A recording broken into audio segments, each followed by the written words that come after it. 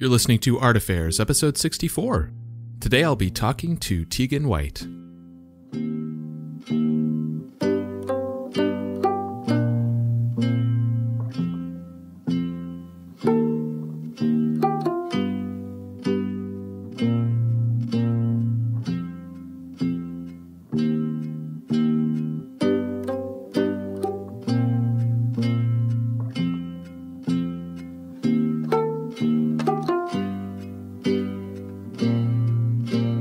Alright, so my name is Michael Faith, and this is Art Affairs. Art Affairs is my attempt at shining a spotlight on the many wonderful people that make up this amazing art community, featuring conversations with artists, gallerists, curators, telling their stories. You can dig through previous episodes, complete with show notes, at artaffairs.podcast.com, but the best way to stay plugged in is to subscribe on your favorite podcast platform. And if you're really enjoying the show and want to help support what I'm doing here in an even bigger way, check out the Art Affairs Patreon. Not only does it give you an opportunity to help keep the show going, but there are several community-oriented benefits as well, like getting early access to episodes and suggesting questions for upcoming guests. You can find all the information about that at patreon.com/artaffairs. You can also connect with the show on Instagram and Facebook at Art Affairs Podcast. All right, so today's guest is artist Teagan White. I am such a huge fan of Teagan's work, and I'm fortunate to have several of their pieces hanging in my home. I think they're brilliant in the depth of the message that they're wanting to put out into the world. And we talk about these poignant but also important themes that their work communicates, as well as the entire other side of their career, creating illustrated books for children, the start of an all-new phase of their career, and a whole lot more. So I hope you enjoy my conversation with Teagan White.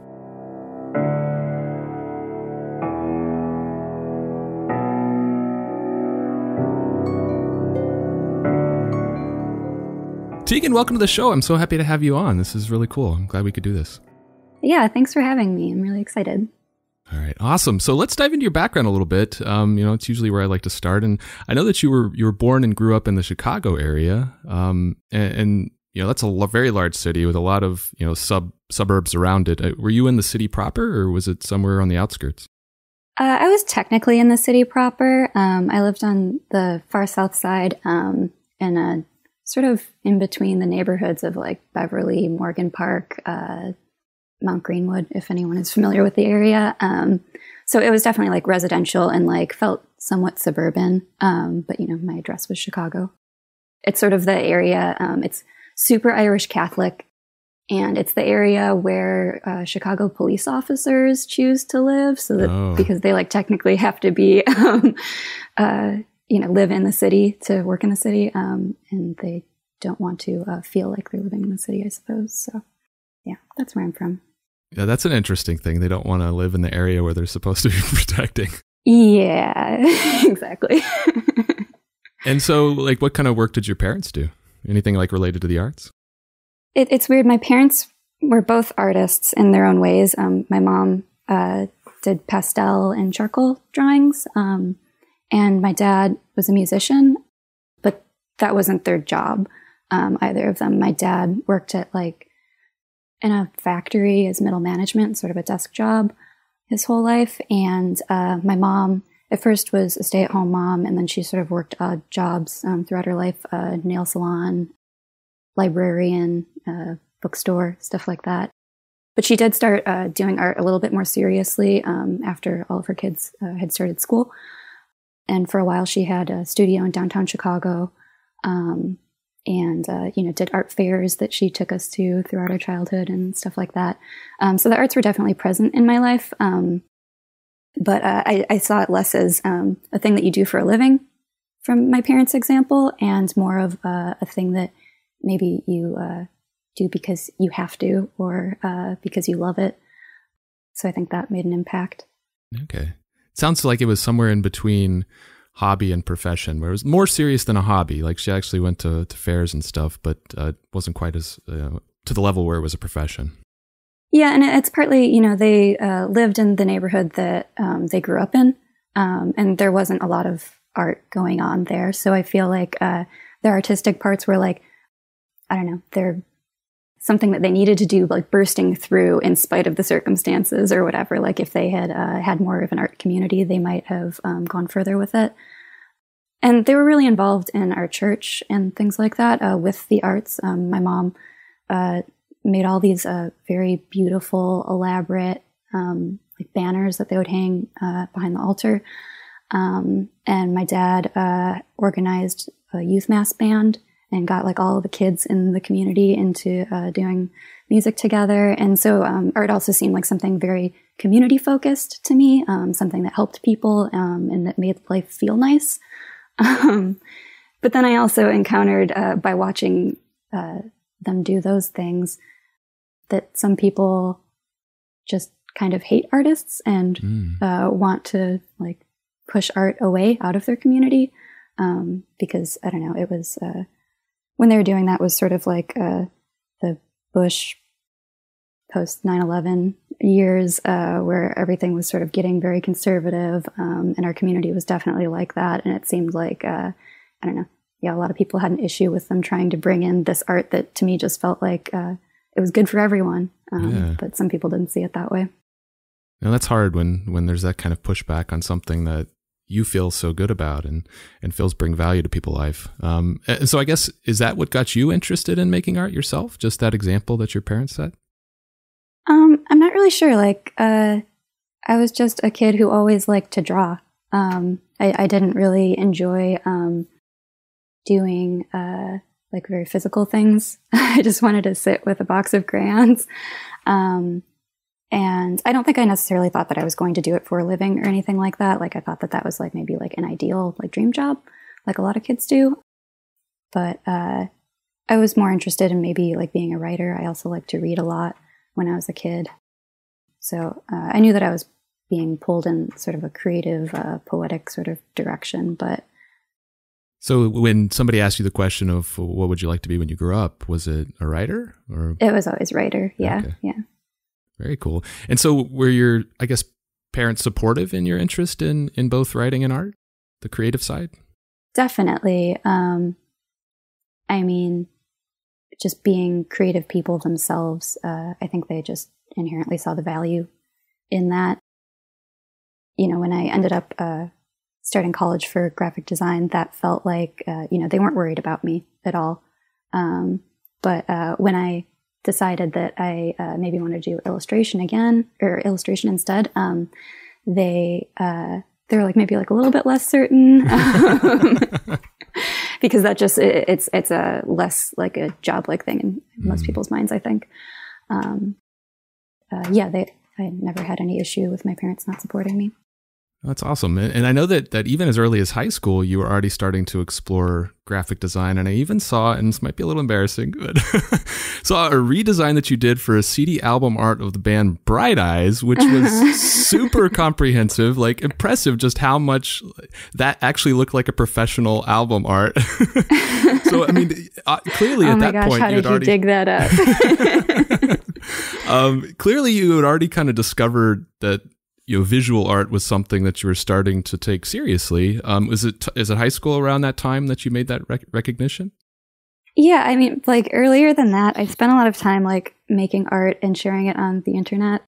Just, I was a teen in the age when like MySpace started to be a thing and like, like these art communities like DeviantArt and stuff like that.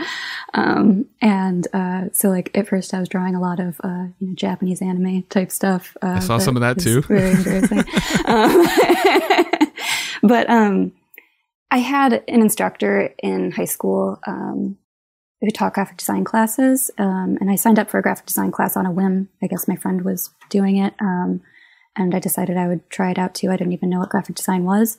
But like very quickly I was like, oh, like I really like this. This feels like art with a purpose or something like that. And that instructor was very encouraging. And, she would say things like, you could be doing professional work now if you wanted. And that, I don't know, just hearing that as a high school kid just made me feel really good. So I kind of dropped all the anime stuff and I was like, I'm taking this seriously now. I'm going to, make up these projects for myself and think about if I could draw anything, what would I want to draw on at that time? just music was a really important thing in my life. So I chose albums that I liked and pretended like they had hired me to redesign their album covers. That's awesome. It's amazing just how professional you were even at that age, you know. So you ended up going to MCAD in Minneapolis rather than sticking around the Chicago area. I guess what attracted you to that school specifically? I just had heard from people that they had a really good graphic design program. And I applied to a few different schools, and they were able to help me out the most financially. And that was really important. So, yeah, I don't know. And so you started with graphic design, like you got excited about in high school, but then very quickly shifted to illustration, like you said a minute ago. What I guess motivated that change of direction, and what attracted you to illustration instead of what you thought you wanted to do, graphic design? Yeah, it was a really quick switch because I think in my first semester or something, took a basic like foundation drawing class, and then also at the same time one of the like intro to graphic design classes.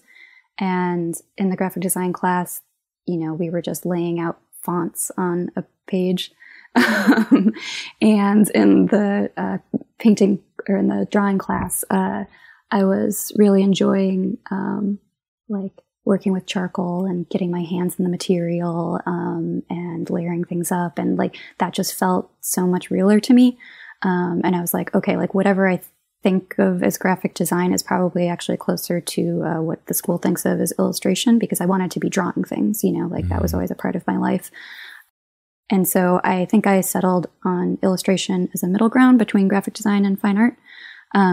In hindsight, I think I really belonged in the fine art program, and I just didn't see that as like a viable option for myself at that point in my life, in terms of like starting a career.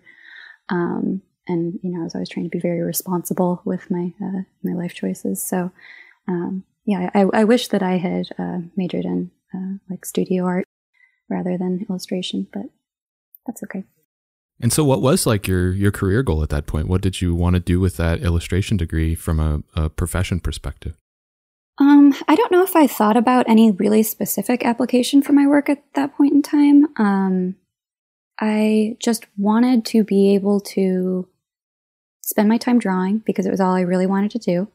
And I wanted to be able to survive with that being the biggest part of my life. And I feel like that's still sort of where I'm at with my career goals is, it's less of a being super passionate about like, the career or like any like industry or subset of the illustration or art world, and more about, a refusal to do anything else. And so you ended up graduating with your BFA in 2012. So how did you feel, I guess looking back, how did you feel about that time in your life and the time in school and the value that it brought to your career? Was it a rewarding experience? Do you feel it helped you grow in the ways that you needed? I have a lot of mixed feelings about art school. My time felt very positive while I was there. I think one really fantastic thing about going to school for art is the access to resources that you get. And also just being around other artists, I think, is a really, really important thing that artists are maybe getting less and less these days. And so like I really enjoyed taking classes that were outside of my major, actually. I took a lot of things like paper making and bookbinding and a lot of painting and fine art classes. And those really expanded the way that I thought about art. You know, because you enter art school like as like a kid who just like maybe has a sketchbook and some pens. And you're trying to go from that into like, I don't know, it should be like expanding your thinking, right? Being in this art community. So yeah, I think that's those like electives and like other things that I dabbled in are still with me, you know, years and years after I've left school. Is it something that you would recommend to somebody today? Because I mean, I feel like with costs and things, it's changed a little bit as far as how that balance works. Yeah, I mean, it was astronomically expensive when I went as well. So yeah, in purely a financial sense, I don't know if I would really recommend it to anyone. There's so many ways to get community with artists and to like learn things. And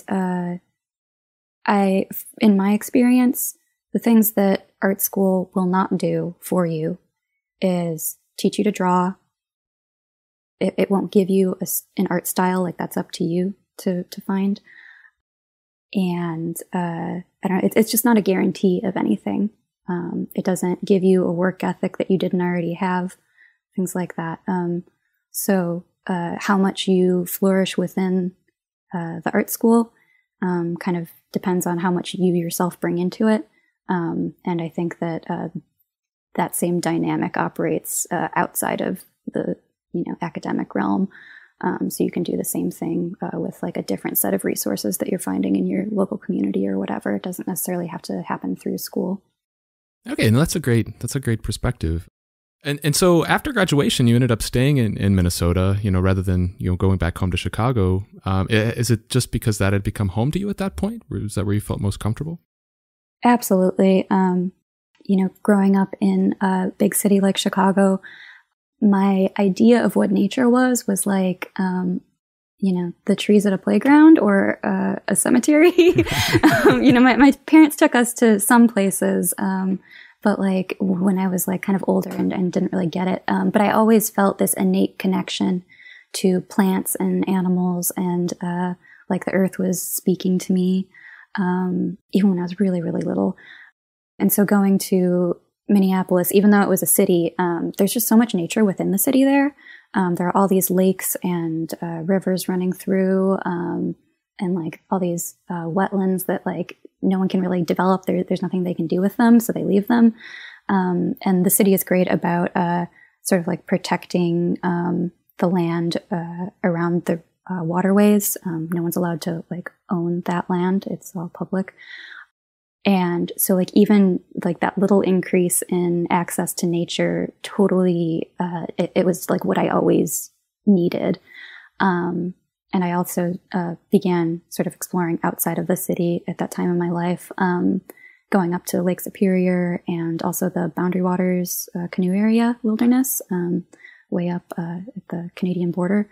And that blew my fucking mind. Like I had no idea what it felt like to, not hear cars around me and see like, I don't know, nature in its original form. So yeah, it was super transformative just moving somewhere with just slightly more access to nature. No, it's interesting that growing up in Chicago where, nature is, like you said, it's even hard to find, that you kind of felt that inside of you without even knowing what it was, and then kind of discovering it later and saying, oh, that's what it was. That's what I've been missing. It sounds like that's sort of the experience that you had. Yeah, absolutely. Yeah, I have some like, I guess, spiritual beliefs around nature. I guess I identify as maybe an animist or a pantheist, but that is something that as an adult I had to reconnect with, but I know that I felt as a child. I remember looking around at just trees in my neighborhood and thinking like, whatever religion is telling me is God doesn't make any sense to me, but these trees are God and humans are God and everything is God, and we are all sort of together and all wrapped up in each other. And yeah, that was, I don't feel like that was something that I needed to be taught. And so, connecting with that in that way in Minnesota, I guess after school let out, you just kind of wanted to stay with that location because it gave that to you. Yeah, definitely. And there were more practical considerations as well. One thing that art school did sort of provide me with was a really strong community that sort of formed outside of the school. I had a illustration instructor who started a gallery during my senior year. And it was right across the street from the school. It was really cool, called Light Gray Art Lab. I'm sure you know it. Started by Lindsay Knoll. And yeah, she was fantastic about doing all of these things that feel really important to me, like creating a community, a local community of artists, giving everyone a chance. Like she shows a lot of sort of just like emerging artists, people who other galleries wouldn't give a chance to. And the community that formed around that in like the following years was just like really, really fantastic and fulfilling. And so that is definitely one of the things that kept me in the city for a long time as well. Like I met so many people through that. And she started doing all of these travel programs that I participated in a little bit, doing residencies in Iceland and other countries. Nice. I didn't realize that relationship had formed in college. I didn't realize there was that connection there. That's really cool. Mm-hmm, yeah. And so from a work perspective, I know that even before you graduated, while you were still in college, you'd already started doing some freelance illustration work with clients. And so I guess how did that all get started, and how, it's really impressive that you'd already had that sort of business acumen and know-how to take these types of jobs on even before you graduated. But how did you get started with commercial illustration? It's weird. I feel like I was sort of just in the right place at the right time, I had always been posting on the internet, and like in the early days of the internet, like not a lot of people were doing that. Not a lot of people maybe knew how to like document their work nicely and things like that. And so like I taught myself a lot of that stuff, how to code a website, all of that. And art directors were just starting to use the internet as a tool for the first time to find people. So I feel like I kind of just lucked out with a lot of my first opportunities. Some like art directors at publishers and magazines just took a chance on me, even though, they had no reason to think that I could meet a deadline or, deliver a file that they could work with or anything like that. But yeah, so I just started like figuring it out. And I don't think I believed that I could do illustration as a career until I found myself actually doing it. And a big reason that I really plowed ahead with it was just, it was very expensive to be in school. And I needed all of the income that I got from freelance jobs to continue paying my tuition. So I was just hustling for a lot of years, sleeping an hour a night for years and years and years. Oh, wow.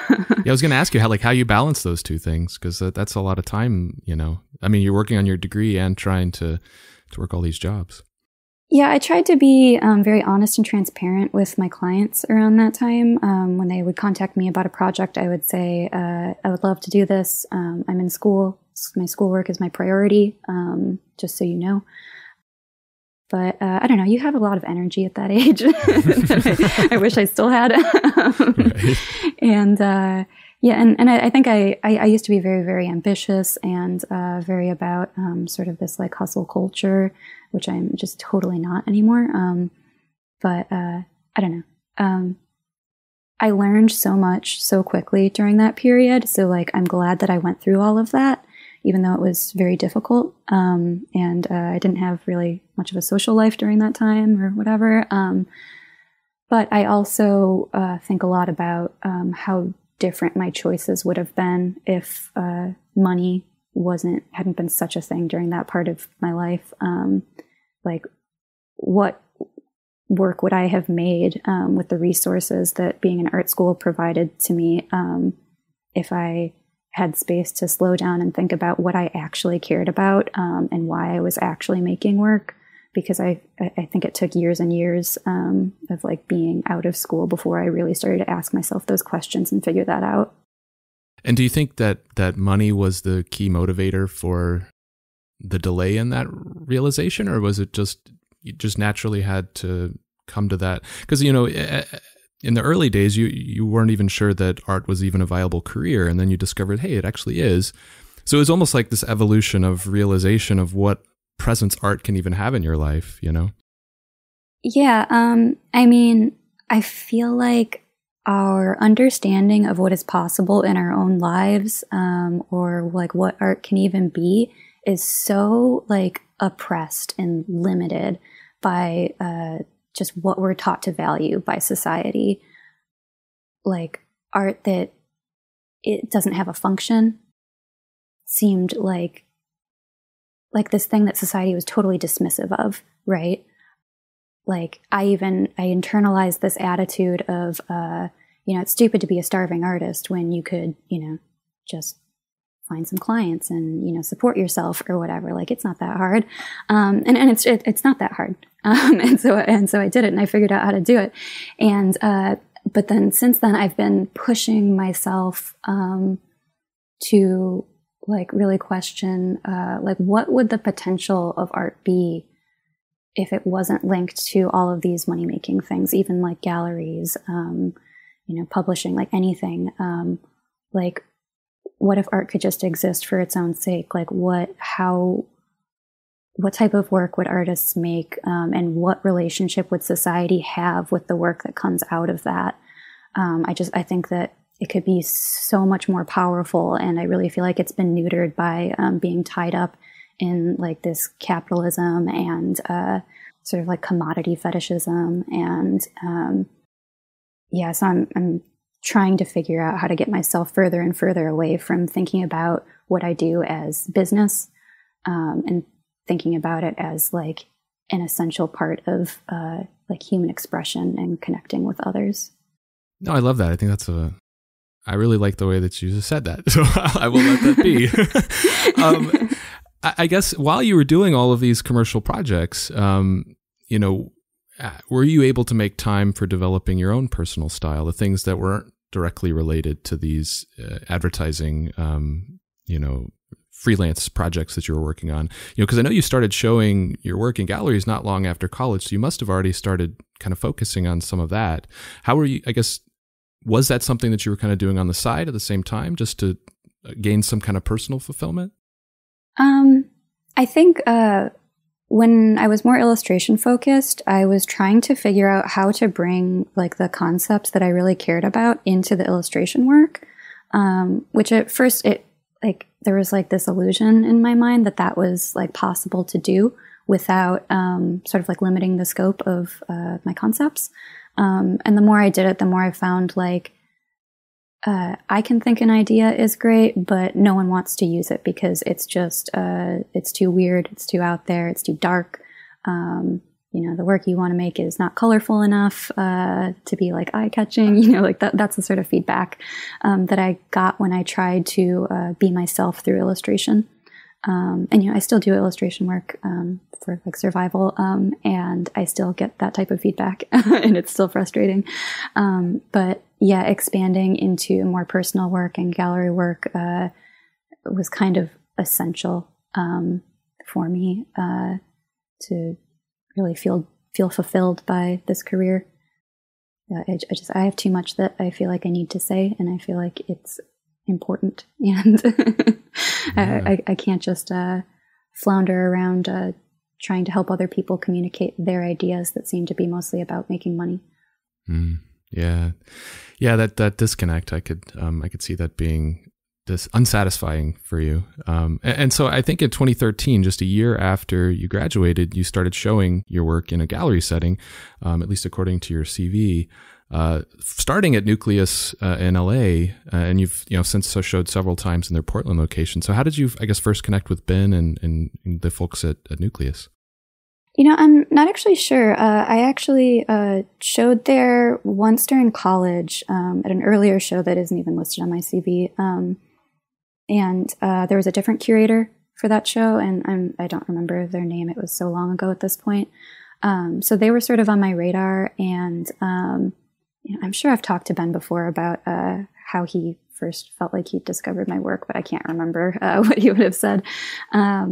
But yeah, I definitely feel like Ben is the first person who gave me a chance to show paintings. And until I started showing at Nucleus, most of my work was very supported by like digital components. I have always liked working by hand, but I was doing like ink drawings or pencil drawings and colorizing them in Photoshop. And it wasn't until I sort of had to make a finished looking full color original for a gallery that I started expanding into watercolor and gouache. And that was sort of the foundation of where my style grew. Okay, so it was the entrance into gallery work that pushed you in that direction? Yeah, definitely. Okay. And I guess how did you how did you gain the confidence or comfort moving? You know, you mentioned earlier you've had a strong desire to move as far away from, you know, commercial illustration or things that are purely meant to make money. How have you been able to move away from that? Because, you know, giving up a lucrative and stable income can be a daunting thing, you know. So how did you gain that confidence over time to move out of it? I still don't know if I feel like I'm confident in that. It just feels bad to me to participate in that stuff. And I think, a big part of it is, I had all of these very negative feelings about doing things like even making products, you know, if it's t-shirts or like whatever. You know, I was doing a lot of that for several years, like, you know, just making more stuff for my shop. And, but I had a lot of negativity around the idea of like producing these things that people don't really need. I didn't find any validation in the way that I felt about it, until I met my current partner, Jesse. And, you know, before I even brought anything like that up, like, you know, that's where they operate from, is this sort of more mindset of art for art's sake. And that, like, why are we filling the world with all of this stuff that isn't even important to us? And having someone who was saying the things that I always felt in my heart was all that I needed to be like, okay, I'm going to cut out as much of this bullshit from my life as I possibly can. And it's not a business decision. It's not a smart decision. And I feel like I'm sort of like floundering ever since then, because I don't really trust people to like see the value in my work outside of it being linked to some thing that they can buy anymore. But I'm so much happier since I've been moving in that direction. Yeah, no, that's great. I mean, that's as much as you can ask for. And so, you know, fast forwarding a little bit, you started showing, you know, your first solo shows, I think, were in 2017.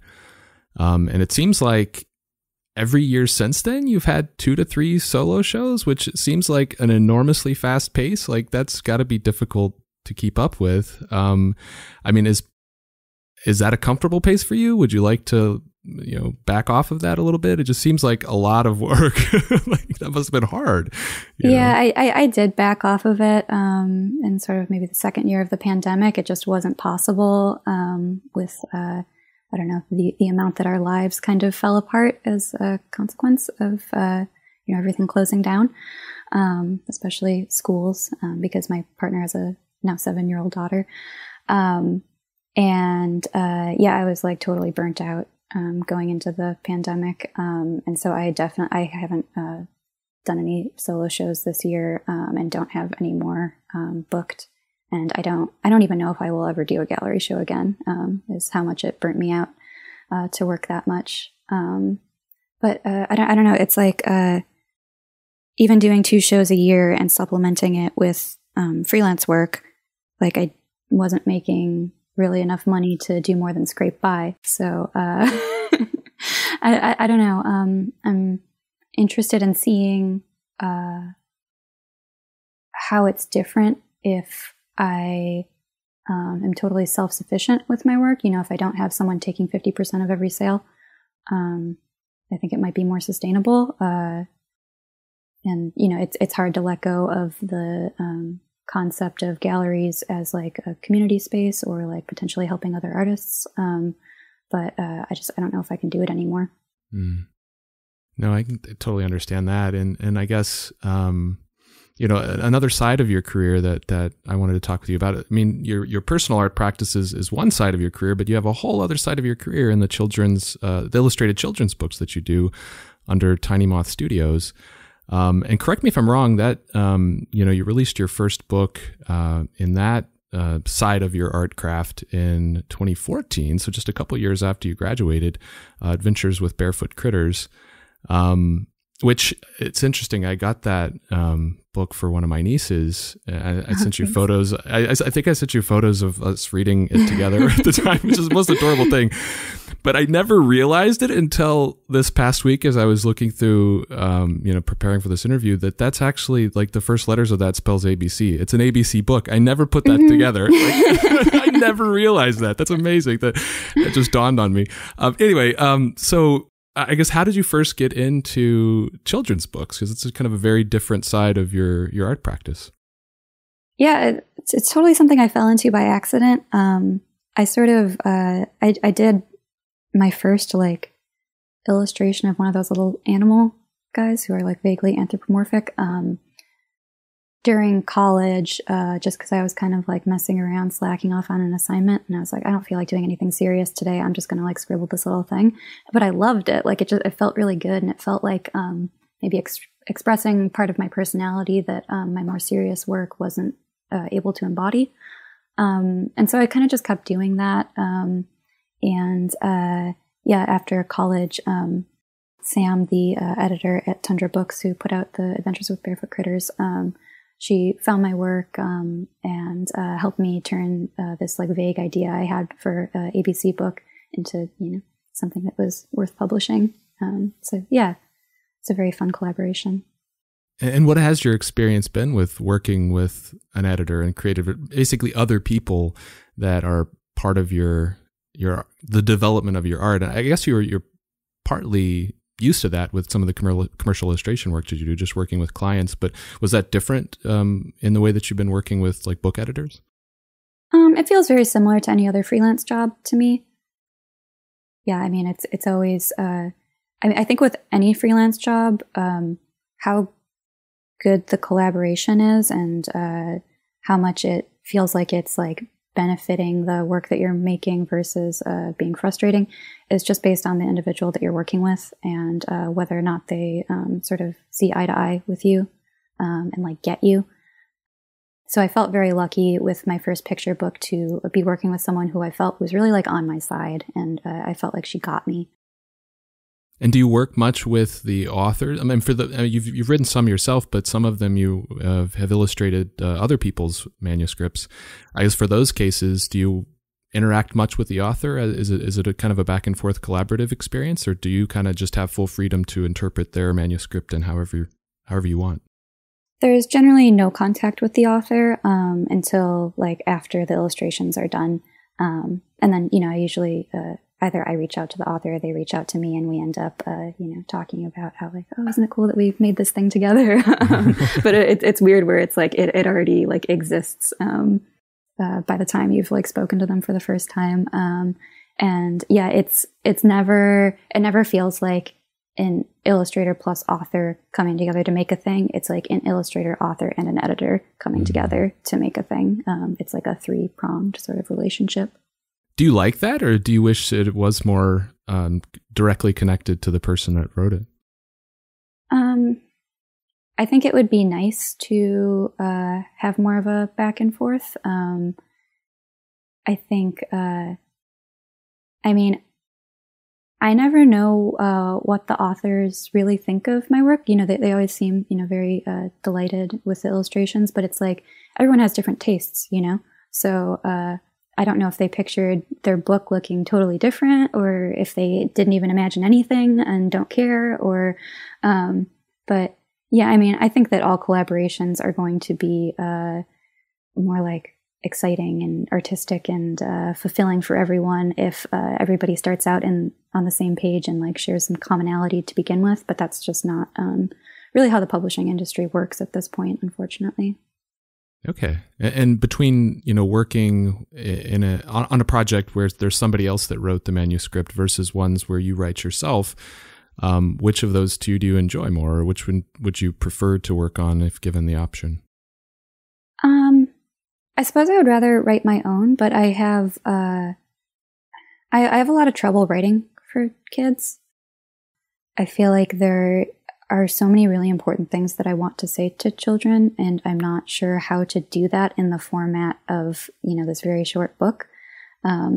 sometimes I try to start writing stuff and I'm like, I'm just rewriting the Lorax, and Dr. Seuss already did it better, so I don't, the world has no need for this book. So I don't know. My partner and I may write a book together at some point because nice. I feel like they're maybe able to speak in like a more distilled, simple way than I am. Awesome. Very cool. And so we've talked about two very different sides of your career with, your more adult focused, art practice, as well as the books that you do for kids under Tiny Moth Studios. And then you also have, commercial illustration work that you do. What's the ideal ratio between those three different aspects of your art career? Like what would you prefer to do? Is it 30-30-30? What's the right breakdown for you? I feel like you know the answer to this already based on what we've talked about so far. But my ideal breakdown is 0 commercial work of any kind. Even the children's stuff. I mean, it's hard because I love it. It's not like I'm doing, I don't take a project unless I'm excited about it, unless I feel good about, at least somewhat good about what it's doing in the world. I like things that are educational and nature focused and, maybe sometimes natural science education and things like that. And I try to make sure that I am taking projects that I can get really excited about because I can envision what a good job I could do with them. And so I can totally get myself excited about doing almost anything. But I feel like that in itself is a problem. And I've learned that sometimes it's so many opportunities come my way, and I'm so grateful for that. But to a degree, they interfere with me really discovering what I want to do as an artist. And I have had to be really strict with myself. I'm getting better at it, about saying no to things. And it goes into everything because I can't even look at the art that some of my friends make anymore because I see someone, making a t-shirt and I think, oh, that's really cool. I love that shirt. Maybe I should make shirts. I'm very impressionable like that. But then I'm also there are millions of shirts that already exist and there are thrift stores filled with shirts and nobody has any reason to ever make a shirt ever again. And so, and then I am trying to think about what I am uniquely able to offer to the world, and it's not all of this merch and things like that. And so I'm having to, I feel withdraw more and more from society in order to keep myself in the headspace that I need to be in to make work that I feel is actually responding to what's going on in the world. We haven't talked about all of my doom and gloom yet, but that is... We'll get into that. Totally ecological breakdown, so... And so, definitely 0% on commercial. I sort of anticipated that, but between your children's book and your, more, personal art practice, would you still keep the children's book as part of your thing in an ideal world, or would you give that up as well? Sometimes I think I would give it up, and then, just drawing with my partner's daughter, I don't know, she asked me to make her a newspaper the other day.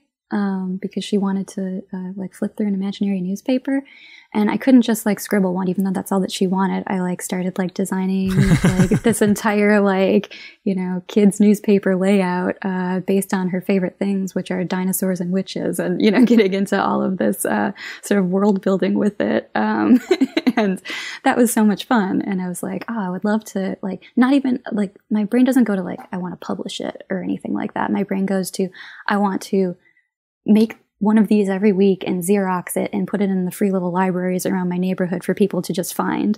That feels so much better to me than something that's commercial. But unfortunately, I have to pay rent, so I probably will not do that. But yeah, there's definitely part of me that is very attached to the children's work and thinks that it's important and fun. So. Awesome. So let's dive into the work itself. And so I want to start with, I guess, your focus on nature, because obviously that's been an enormous part of not just your art, but your life as well, clearly. And, having discovered that a little bit later after you got to Minneapolis and kind of made this realization, that ultimately became a big passion in your life, but how did it also, I guess, become your primary focus in art? Because one thing, having a life passion is one thing, but then having that be the main focus of your creative expression, how did that take place? It's something that I found that as soon as I was in school and told to make work about any topic, like it's just what I gravitated towards. And I don't think I even understood why at first, because my physical connection to nature and to the land was sort of non-existent. So I don't know what that is. Like, I don't know, like there are just things that maybe are innate in us, that don't come from anything to do with our upbringing. But I very quickly, once I realized that nature was the thing that made me feel good, I spent more time exploring and just finding things that felt really, really exciting to me. Like I just so vividly remember the first time that I stepped into this like field in winter of all this grass that had been flattened by the snow. And there were all of these small little brittle bones from some small rodent-like creature scattered everywhere by whatever had been eating it. And like the feeling that gave me, it was almost like addictive. It was like, this is where I feel like I'm finding meaning in the world. Like I up until then, I felt like uncomfortable in the world and like aimless without purpose. I feel like there are all of these sort of like ancestral skills and feelings that we have as humans that are totally obsolete in our modern world because like there's like this total breakdown of community and like things that feel good to do to us, like crafts, like making a pot with your hands. Those are done by machines now. We don't do them, and so there's something missing. Like no one is craving sitting at a desk and typing on a computer. We find ways to be excited about those things anyway, but they're not what we're meant to be doing. And so there was something about being in nature and interpreting sort of its symbols that it felt like it was leaving for me, that I know that is my role in the world. And so I'm going to do it whether or not there's an application for it or whether or not anyone appreciates it. I'm lucky that some people seem to, but yeah, I don't know if I answered your question, but yeah, no, that was great. And so, while nature is, your main or overarching focus, within that, death is a common theme that has kind of flowed through your work in different forms over the course of your career and through your portfolio, which may seem, outside looking in, if somebody's not familiar with your work, it may seem like, okay, well, they love nature, but then are depicting death like that. But I think diving deeper, as somebody gets to know your work more, I think that becomes a little bit more clear, especially, looking how that focus has evolved over the years. Early on, the focus of death was more around, the part that death plays in this beautiful cycle of life and appreciating it in that way. And then in more recent years, focusing more on, the negative impacts that humans have had and the part that we've all played in the death of the natural world and specifically the harm to animals. So I guess, what has motivated that kind of shifting focus over the years and that kind of evolution of your focus on death? Yeah, I think there's something really cool that I discovered in Minnesota and like in the Midwest in general, where I feel like you encounter like animal death everywhere. So for a while I was just finding all of these dead animals, and partly it's because I ride a bike, and the bike lane is where if something gets hit by a car, animals just end up there on the side of the road, and so I was very influenced by witnessing those deaths for a while, like to the point that I carried around a little like mini shovel and like latex gloves in my backpack everywhere I went, because almost every day I was finding a dead animal and burying it, because it just felt, I'm not this sentimental anymore, but it felt wrong to just leave it there decaying, having people walk by it and say like, ew, gross, instead of having any respect or reverence for that. But I think my focus shifted a little bit, mainly because I moved to Oregon, and I stopped encountering these like direct like evidence of death, and I started listening to the land in a very different way. It wasn't until I moved here, and like going to Minneapolis from Chicago was like, wow, it's so much wilder. But then going from Minneapolis to Oregon, I was like, holy shit, like I had no idea that we still had things that looked like this in this country.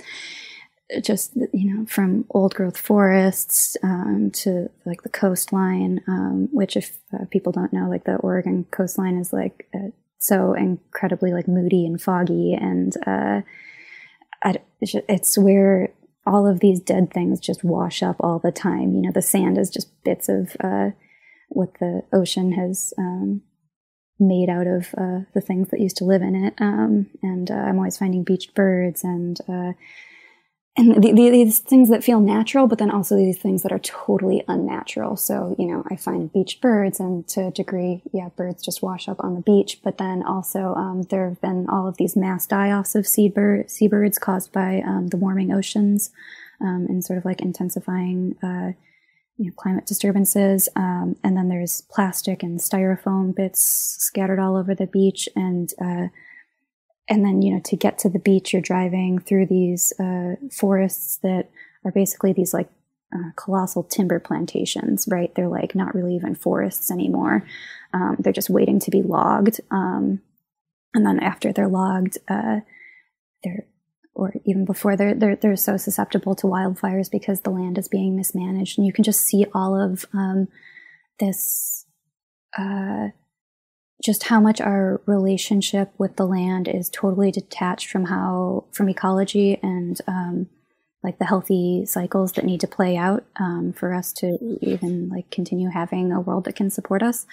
And I've also lived through these catastrophic wildfires where the sun has turned yellow and the sky has turned yellow and the sun has turned red, and like ash rains down on my house for days at a time.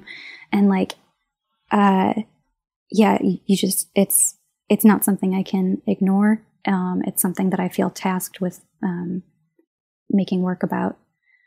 And I mean, it's hard, because to me it doesn't feel like it's getting worse. Like it's hard it's hard for me to think if it's getting worse or if I'm just becoming more aware of it. And that's where I sort of introspect a little bit. I don't want to be dismissive of these things because I think, oh, well, I'm just more aware of them, but they've always been this way, because it genuinely feels like it's getting worse. But I guess, how do you feel? How do you feel about the direction things are going? Are we trending downward, upward? What's your take? Oh, I think it's an eternal downward trend. I mean,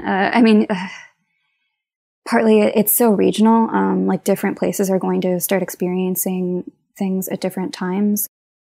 And here in the West, we're in the early years of a mega drought. And, people talk about drought, but and drought is a natural thing. So it's normal for this period or for this region of the world to go through a drought for a few years. But natural cycles are being exacerbated by the overall changes to the climate. And so scientists are thinking that we might be entering a period of like a 2,000-year drought that would probably basically wipe out anyone trying to live in the area. So yeah, it's not imaginary. And then I guess my specific perspective on it is I don't like talking about climate change very much because I don't really think that is, I think that is the effect of deeper issues, right? It's the end result of people who are totally disconnected from the world that is their home. And so I'm more interested in talking about our relationship with nature just like innately. And so I see those things play out more in terms of like the spread of invasive species, which isn't, it's linked to climate, but it's not really like a climate issue. It's not what people talk about when they talk about climate change. They start talking about fossil fuels and electric cars and all of these things that like, even if we went with all of those suggestions, those aren't solutions to the crisis that we're facing. They're just, I don't know, solar and electric is just like the new thing to make money through extraction and destroying the earth. So I'm more interested in fostering a personal relationship with the land that I live on and trying to suggest to other people that maybe they would feel better if they did some of that as well.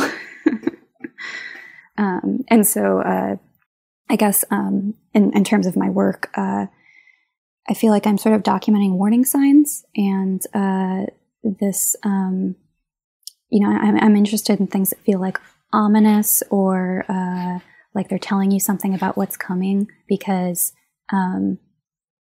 it's not hard to pick up the story of what's going on in our world if you just listen to nature and listen to the land and, really observe and open yourself to it. Like, I think that nature is speaking to us all the time and telling us what we need to do, providing us with examples of the type of action that actually works to be part of a cyclical, like alive community of organisms. And those aren't the lessons that we seem to be learning. We're going with develop more science and things like that. Yeah, it's almost like addressing the symptom instead of the cause. You've said the cause is the disconnect that we have with our home, not the effect of that. Or like it's like the lesson of Jurassic Park, right? Like right. The first movie is about like, hey, we should have probably just left all of this alone, right. And not like had this hubris to think that we have any ability to predict how our actions spiral out of our control when it comes to nature. But then instead the trajectory of the movies is we're just going to make worse and worse decisions, trying to like control and contain and militarize and, to do all of these things that it's like, you should have just left it alone. Yeah. So, I mean, with all of that, are you able to find hope? Because it's hard to not fall into despair sometimes, but that's not productive and constructive either. So I guess how do you hold on to hope in these types of things? Yeah, I know I'm such a downer, but I am very hopeful. Or I don't know if I'm hopeful about what I actually expect humans to do. But I think that nature is hopeful. When I'm looking for signs there, like as much as I see all of these horrible things playing out, I also see the way that life is constantly reasserting itself, reconstituting itself after trauma. And I think that that's so beautiful and like such a good example for us. And like whether we learn the lessons that are there for us to learn or not, it doesn't really matter to nature. It'll go on without us. So I don't know. I find some solace in that. And then I also think that, it's strange to know that all of this is happening and just keep making paintings, right? Like, it feels like, what are you doing? Like, is this a like proportional and like sane reaction to this, this thing that we're living through? But I think, and maybe this is just rationalization on my part, but I think that it is, because I think that if an entire shift in the way that we think about our existence is what is needed to actually, deal with this constructively, then I think art is uniquely capable of changing the way that we think about things and expanding our idea of what reality can even be. And so, I sort of have spent the whole pandemic, like reading and learning and like researching. And I've been really inspired by the way that art movements of the past were extremely politically focused. So if you look at like Dada or Surrealism or the Beat Generation or like the Situationists, like those were people who like, yeah, they made art, but their focus was on the political aspect. Like, they believed that art was a pathway to revolution. You know, they were all communists and anarchists who were getting like thrown out of the countries that they lived in, and writing manifestos and coming together and creating these communities that were really trying to change the world for the better. And I feel like all forms of art, not just visual art, I think that music is extremely powerful and poetry is extremely powerful. And like the reason that art doesn't feel like it's changing anything right now is because of its commodification. Because we think of visual art as something that we hang on our walls in our houses and not as something transformative. Like, we've stripped away that power by not expecting it to be able to serve us in that way. So right now I'm really trying to figure out how to create community with other artists who think about some of these things in the same way that I do. And it's hard because I'm an introvert. I'm not a community builder. I wish that someone else would get something like that started for me. You know, invite me to a commune, even a cult. I don't care. If anyone out there feels like, I don't know, writing manifestos together. I feel like that is the sort of thing that helps push us forward. And you are a great writer. I was going to ask you about just the writing side of what you do. You know, the only thing that I've really been exposed to of your writing is just things that you post or things that you publish through zines, or just your artist statement for a show. But I've always been enormously impressed by just your ability to articulate a strong idea. And so I'm curious if you've ever thought about making that a bigger part of what you do creatively and publishing more of your writing. Yeah, thank you for saying that. I'm not sure. It's frustrating. Like, it's writing is becoming more and more of a part of what I do. I feel like I'm at the point where I sometimes write an artist statement before I make a piece, because it's like having those ideas in my mind while I'm making it is sort of where sort of like the drive to really like pinpoint the feeling or the emotion that I'm going for comes from. But yeah, at the same time, like, I feel like I'm a painter, and I don't like people don't like reading anymore is part of it. So I feel like the most I can catch someone's attention, because we're all used to, you know, the pace of Twitter. The most I can catch someone's attention is just an artist statement or the caption of a post or something like that. And so I'm trying to make the visual art as impactful as the way that I'm able to write about it, because I feel like that's where my skills lie. But then the problem with art, which is not a problem, it's the great thing about art, but the issue is that everyone's going to have their own interpretation of an image, and they will not necessarily know what my goal is in making that image. And I think overall I do a good job of making things that people at least get like a sort of like a deep feeling about what it's about, what I meant.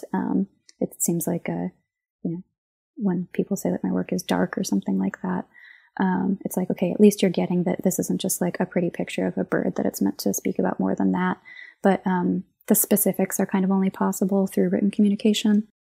So right now I'm enjoying the way that those two things sort of work together to create a fuller picture of where I'm at.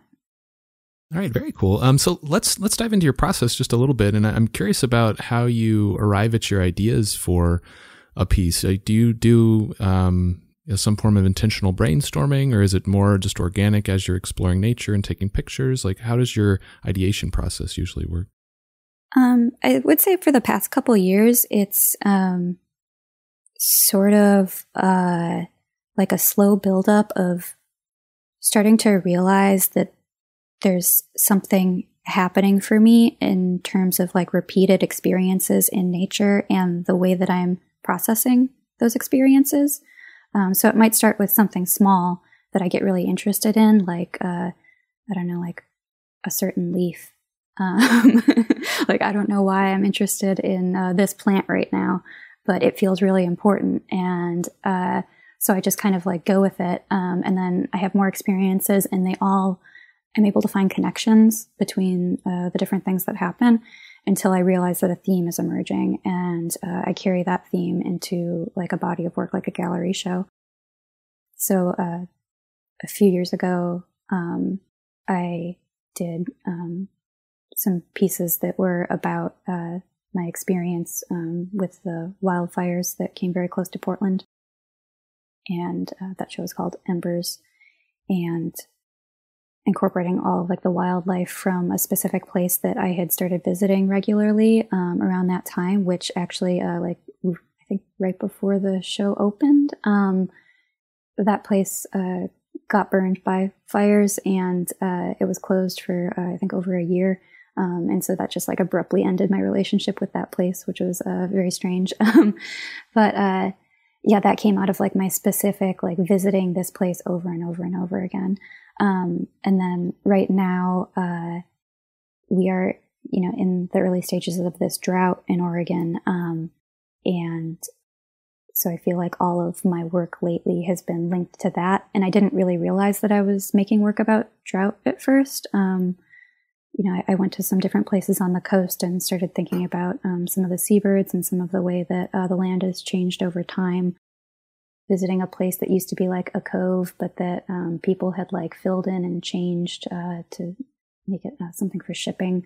And like looking at this, what was once a habitat and is still a habitat, but has changed into a totally different type of habitat by humans.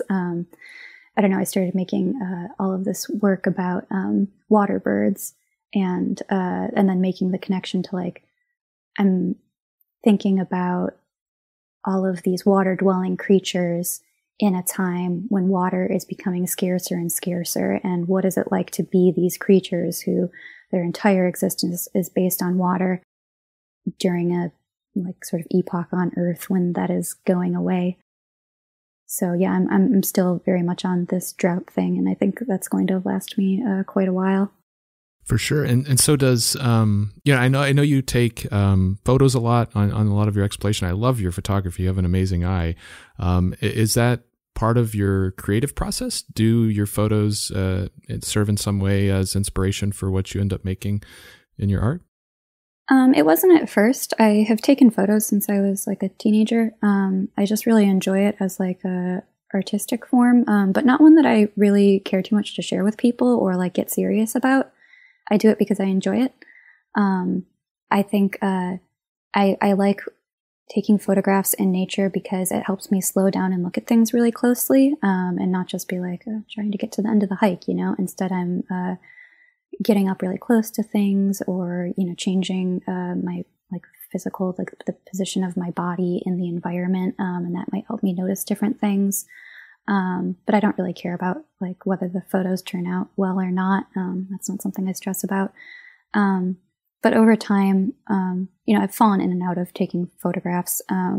But since being in Oregon, I've realized that I end up taking photos of the things in nature that are really exciting and interesting to me, right? And so like it is a tool that helps me come up with ideas, and then I just happen to end up with photos of the things that are interesting to me, and I can use those as reference. And so that's felt really, really good, and I think been an important point of growth for me over the past few years is really, really reducing my reliance on any sort of like found imagery taken by other people, and almost everything I draw is from my own photographs at this point. I don't necessarily always have like images of like, a bird's foot up close that I need. So I'll use some, Google image search or books or whatever. But for the most part, it's all coming from direct experience, and the photos are really helpful with that. Well, and I'm sure that makes them even that much more meaningful to you if they're, recalling an experience that you had. Yeah, absolutely. And so once you do have a solid idea for a piece that you want to work on, I guess, how do you approach developing the composition for that piece? Do you do drawing, sketches, your thumbnails? How do you work through that? Um, my compositional process has always been really, I just jot it down in like 2 seconds in my notebook. Like I draw a square that is what the painting is going to be, and then like a scribble. And I'm like, yep, that's it. That's the one. It's just like whatever is first in my head is what I get attached to. And it feels really powerful to me to like not stress too much about, oh, like maybe it could be this or that, and just like go with it. And I mean, it helps that like I think I have a very simple sort of sense of composition. I like things that are centered and somewhat symmetrical and things like that. I don't like to get really, I think because my work is so detailed and intricate, I don't want a complicated composition because then it feels too busy to me along with like the style that I'm working in. So I want it to be very like easy to digest and get what you're looking at from a distance, and for that to draw you up close to then appreciate the details. So yeah, I don't get too fussy about composition. But from there, I sometimes I work on paper, and sometimes I work in Photoshop. It just helps me sort of like move things around, you know, be like, oh, the head's too small, change that, you know, things like that. Yeah, and I my like drafts for a painting are usually very, very detailed. It's sort of my opportunity to figure out like the anatomy of the animal that I'm drawing, you know, the way that these leaves look and curl and things like that, so that once I'm working on the painting, all I have to think about is like color and like the way that I am working with the material, and I'm not trying to like figure out anatomy anymore or anything like that. Okay, interesting. And once you do start on the actual final piece, do you like to work on that one piece until it's completely finished, or do you like to work on multiple pieces at once to sort of change things up? It's funny. I sometimes if pieces have the same color palette, especially if they're small pieces, I like to work on all of them at the same time, because it just like sort of saves me time, like mixing color and things like that. And it's like, if they feel like they all go together, then why not just like work on them all at the same time? But for larger pieces and more like one-off pieces, I just work on it till it's finished. But if I'm leading up to a show, I tend to sketch everything, or at least like half of them, before I even start painting anything, because I want to know sort of what the show is about, and plan out, you know, some big ones and some small ones. And, you know, this is going to deal with like this side of this idea, and these ones address it in a different way. And, you know, I like bouncing between them and finding these different relationships and deciding what plant goes with what animal, and, you know, making all of those sort of like aesthetic and conceptual decisions. And so when you are working on a large body like that, do you tend to form the overarching theme well in advance? I mean, it sounds like you do from what you just described, that's the first, that comes before actually starting to work on the pieces? Yeah, it usually does. I might make one piece not really understanding what the piece is about. And while I'm working on it, I sort of realize like, oh, like now I get it. Like I sort of start making connections. Okay. Interesting.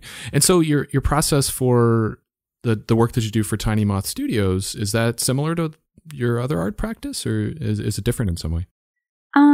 It's pretty different, especially because I'm usually working with an art director or an editor, and they usually like to see a couple versions of everything. So like for my own personal work, I'm like very confident in like, this is the composition, like I don't need to explore. But for clients, I always show them at least a couple different options. And then there's usually some revisions to the sketches. So that's a big part of the process as well. And then for picture books, I like to actually work on like, I can't work on like every page at the same time, but I'll try to work on like a third of them, maybe. Like I'll sort them into batches based on like similar colors and stuff like that, or like similar characters appearing. And yeah, I'll do like all the brown and gray first on every single page, and then I'll switch to the yellows and the oranges, and it helps with consistency from page to page, so that it doesn't like, if I think if I worked from the first page to the last page, I would be tempted to like feel dissatisfied with something about the first pieces that I did and start like changing it to try to make it better as I go. And so then the book would feel maybe inconsistent. Or I also worry about like the end ones being like rushed because I started to run out of time or something like that. So yeah, that process helps me with consistency. Okay. And as in terms of how you yourself work on these pieces, do you have to get yourself into a different headspace when you're working on, your personal work versus the Tiny Moth studio work? Or is it easy for you to kind of shift between one and the other? Yeah, I sort of like shifting between them just because they have such a different like emotional weight to me. It's nice when I make all of this sort of tragic, heavy work to shift to like, just these cute little characters. And I find that when I'm drawing like a character's face, if they're smiling, like I have to be smiling to paint like their little smiling face. So it's like, it feels very different. And it feels good to bounce between them. Like by the time I finished a book project, I'm like, okay, I really, really miss doing gallery work. And by the time I finish a gallery show, I'm like, I'm ready to never do another painting again. So it's helpful to bounce between. And as far as materials you use, you pretty much, mostly use gouache and watercolor or a combination of those. And so I'm curious, like how you use those in combination. Are there certain things that you use gouache for versus watercolor? Are there specific purposes for the two?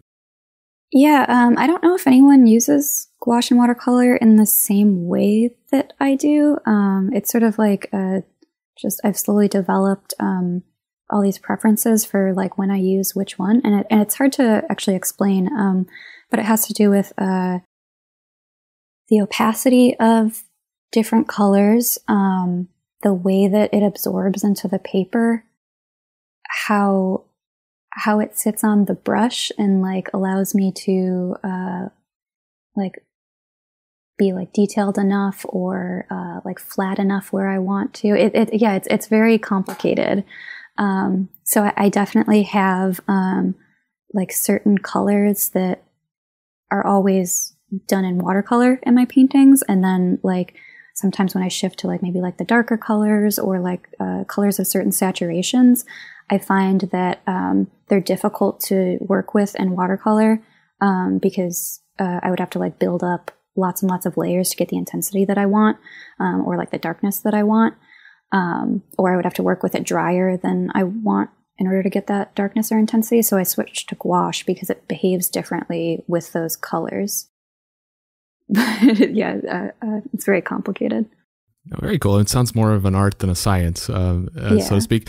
And so another form of art that you've explored, I think starting a few years ago, is cyanotype. I guess what motivated your explorations into that type of art making?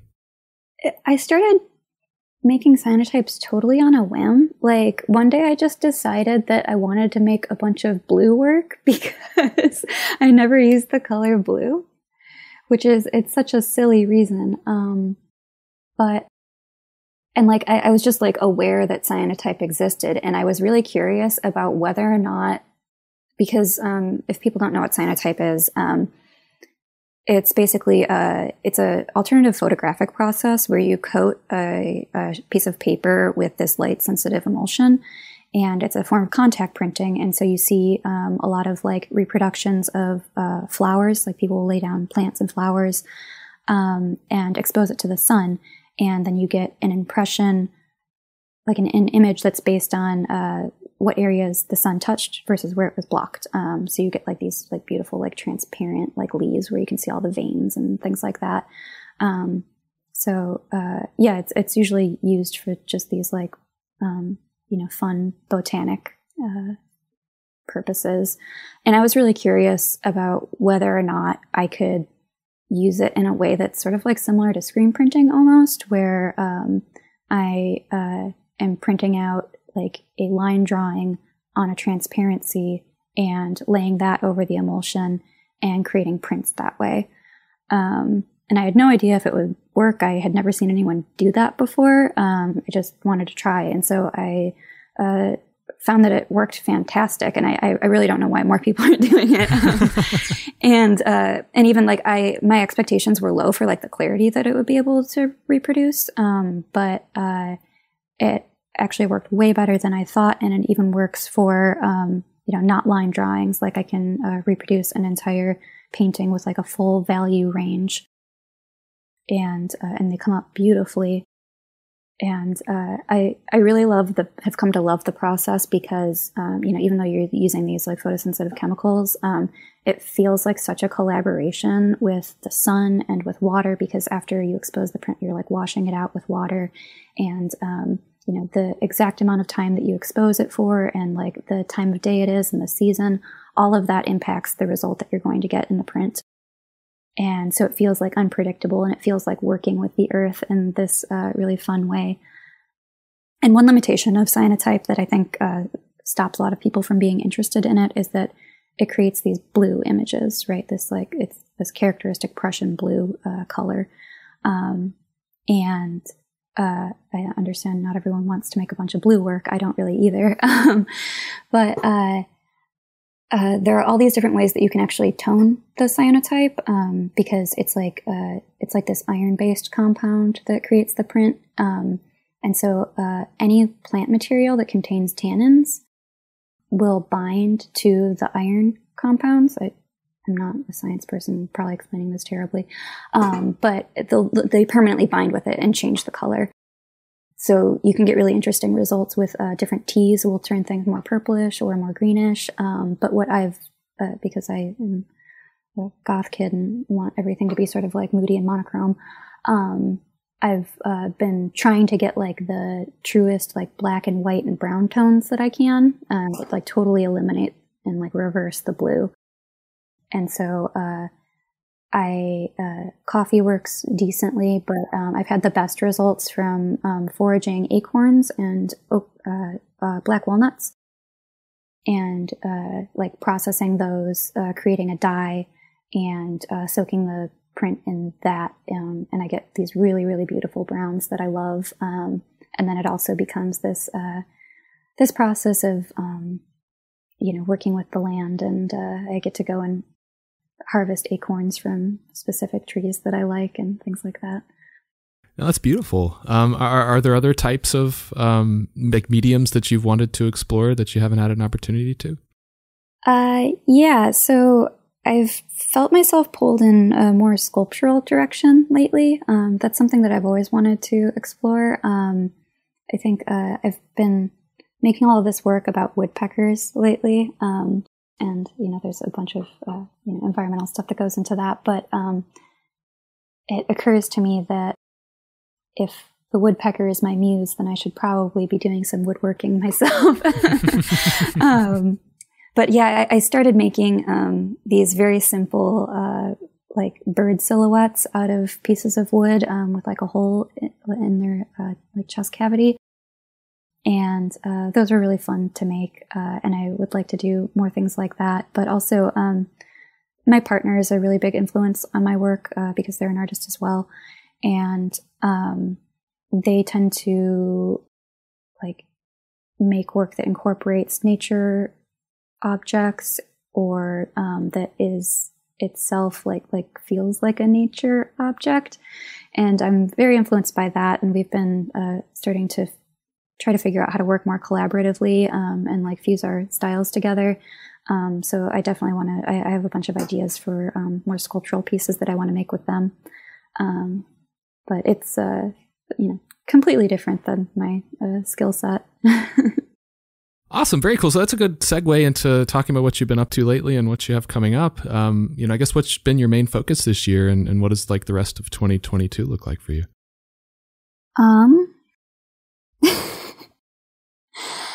I haven't been doing anything, dude. I'm coming out of a pretty intense period of burnout, and I've read it takes a couple of years to recover from that. Like the other side of burnout, it's usually 2 to 3 years. I don't mean to prescribe that for you, but I that's what I've read, Yeah, I don't know if that means anything to me, because I feel like my burnout isn't like whatever society says burnout is, and it's more like living through a pandemic and realizing that the world is a different place on the other side of it, and it's probably never going to go back to the way that it was. And the way that it wasn't ever that good anyway.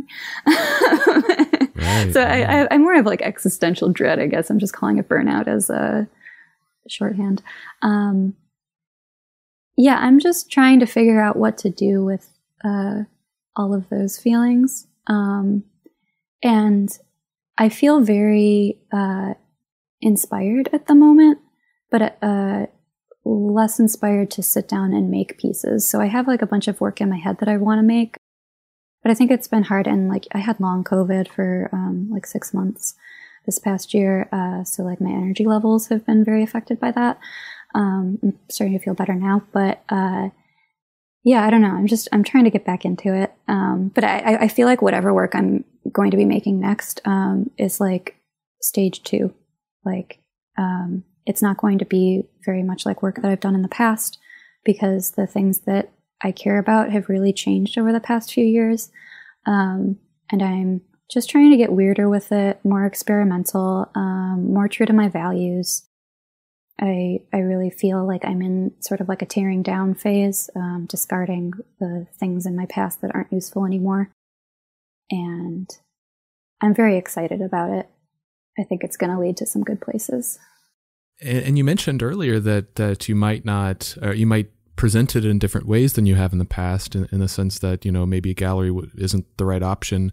Have you thought about how you want to present what this new work ended up becoming? I don't know. I feel like that's the hardest part, right? I think I really want to connect with other people who think about the world the same way as me. I feel like I keep saying that. But I think that the institutions that support artists right now are not very conducive to doing that. Like if we think about, you know, gallery spaces that, you know, I have a lot of respect for the gallerists that I've worked with. I wouldn't work with them if I didn't think they were good people. But like it is a capitalist space, right? It exists to make money. It's a business. And so it's never going to be inclusive of perspectives that challenge that reality. And the same with like social media is like the other place where artists find community, and social media isn't conducive to critiques of social media. Mm. And so I feel like we need more artists interacting in the physical world with each other, having deeper conversations than are possible through these, I don't know, digital means. And I don't know how to create that. But and in some ways, like it shouldn't be my job, because like my job is to make the work, you know, right, to put the ideas out there. But I think some things that have been really exciting recently is actually connecting with people who are sort of outside of the art world and more interested in like politics and philosophy. So I've been talking to like some people who run like anarcho-surrealist zines and magazines and publishing houses and stuff like that. And that feels like a really natural progression for me with like my thinking about the world right now, to connect with some of those people. So yeah, I'm sort of like sending out feelers in all these different directions. And it's it feels like a big departure from a traditional art path, at least the way that most people think of it at this point in the world. No, I mean, from all we talked about, I think that makes a lot of sense. You know, and I think there's a lot of general dissatisfaction with the state of capitalism in general. I mean, across the board, you know. Yeah, it's frustrating because like I feel like everyone feels it. But we just make these vague references to it instead of like really like unpacking it and figuring out like alternatives. And like, I know that we're all exhausted and we're all just trying to survive and pay rent. And I totally feel that myself. But I don't know, nothing's ever going to change unless we try to build something different. Yeah, that's very true. And that's sort of related to something that I've been talking a lot about with one of my friends, this concept of hypernormalization. There was a Russian professor, and he was a professor at the University of California, but he grew up in Leningrad during the Soviet Union. And in the early 2000s, he wrote a book about the decade or two just before the collapse of the Soviet Union. And, you know, the 10 years leading up to the collapse, the society, the people at large, the community, the working class especially, really felt that things were bad. They knew in their heart that things were just not right, but they didn't know what to do about it. So they just kept going to their job every day and, treating life as if it was normal when it was anything but normal, because they just didn't know what to do about it.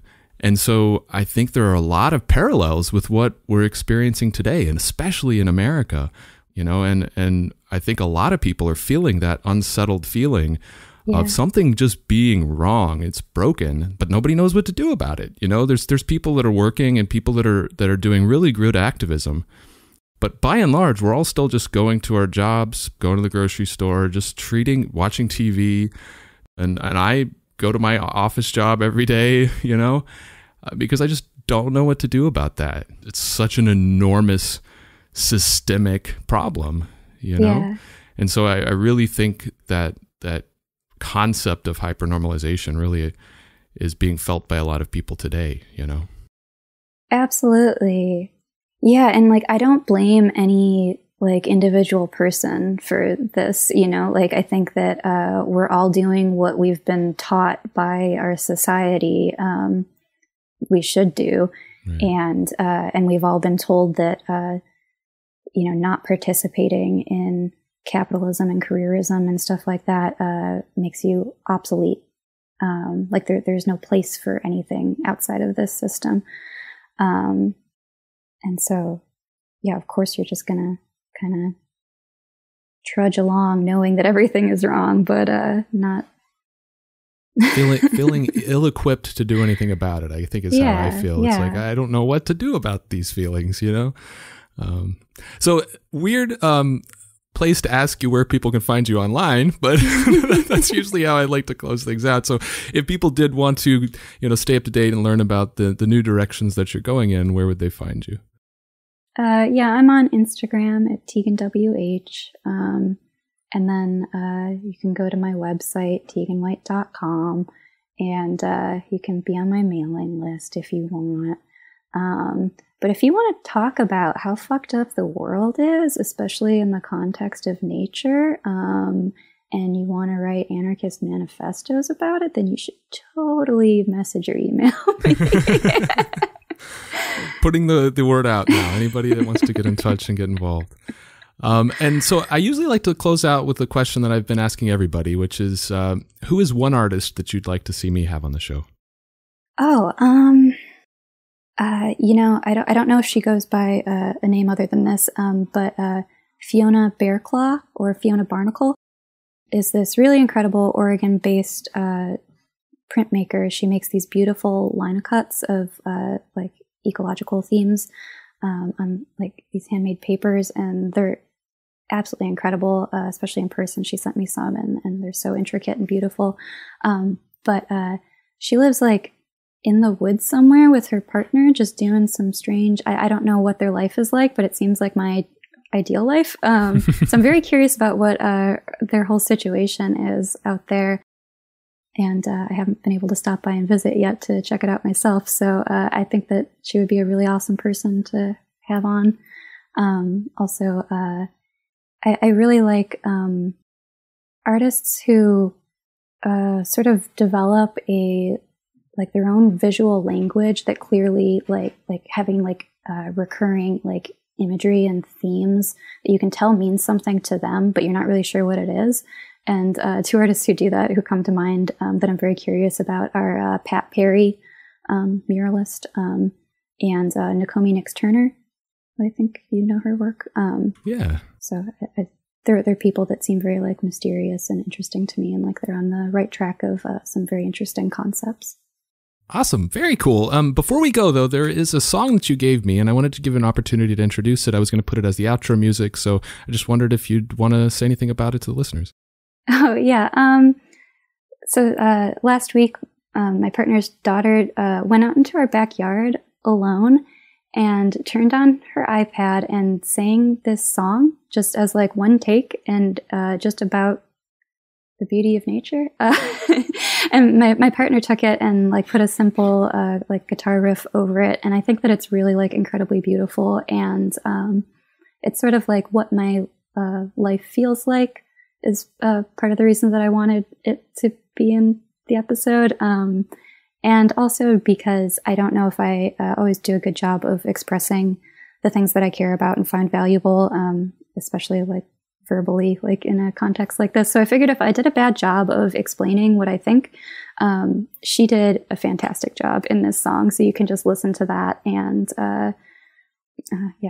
hear it from the mouth of a child. Awesome. Very cool. Teagan, thank you so much for coming on the show. This has been a real treat for me. Obviously, I'm an enormous fan, and I'm grateful to have you as a friend. So it's been really good catching up with you. I really appreciate it. Thanks so much for this, Michael. I hope that you have a happier day than whatever mood I'm leaving everyone in.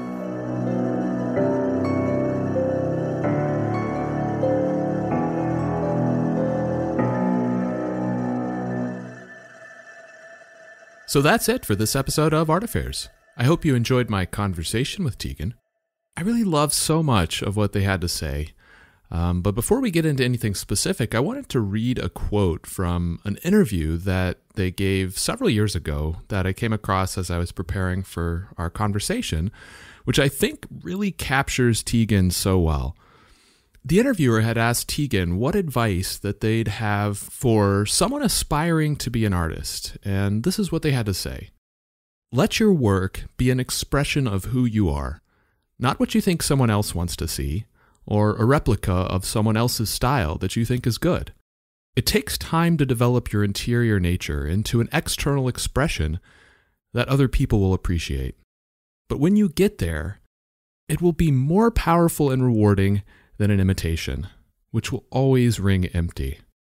I think that describes Teagan to a T, unwaveringly focused on the things and the issues that are important to them, and funneling that passion and that energy into their art.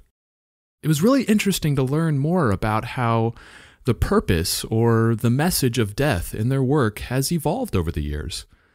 How it was originally highlighting the part that death plays in this beautiful cycle of life, and a celebration of that, letting you know that death is not scary or horrific, but something to treat with reverence. But then in more recent years, their focus on animal death shifted to, shine a light on the kinds of unnatural deaths that we humans have caused and the damage that we're doing to the environment, caused in large part by our disconnection from the natural world. And with this focus, death is scary, but not because it's frightening in itself, but rather because of what's causing these deaths. It's such a strong and much needed message, and I hope that people are able to take that away from this work, and that it causes people to think about it in those ways and potentially take action. I'm eager to see how Teagan's practice transforms in the next phase of their career. They definitely seem to have a strong desire to distance themselves as much as possible from, the hooks of capitalism, striving to make work that's meaningful to them and trying not to get caught up with, what is sellable or marketable.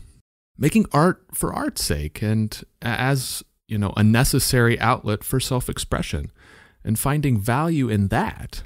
It'll be interesting to see what these connections with more political-oriented writers and, activists manifest into. Like we were talking about, I think so many of us feel these, deep-seated problems within our soul, but just don't know what to do about it. So I'd love to see, if that turns into some kind of bigger action or some form of activism. Oh, and before I wrap up, don't forget to stay tuned for the outro music and listen to a song that Teagan's partner and their daughter made. It's actually quite beautiful. So thanks again to Teagan for joining me today, and thank you for checking out the show. I'm truly grateful for your support. And just a reminder, one big way you could help out if you're really enjoying the show would be to check out the show's Patreon. You can find all the details on patreon.com/artaffairs. And as always, you can contact me through my website at artaffairs.podcast.com or on Instagram at artaffairs.podcast. So until next time, be good to yourself and be good to each other.